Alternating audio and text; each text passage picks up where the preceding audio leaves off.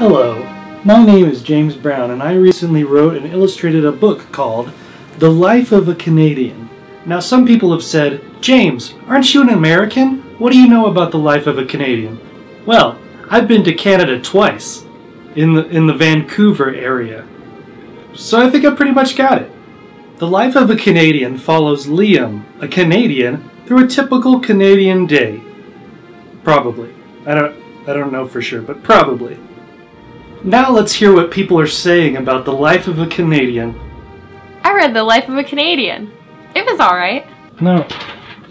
Here.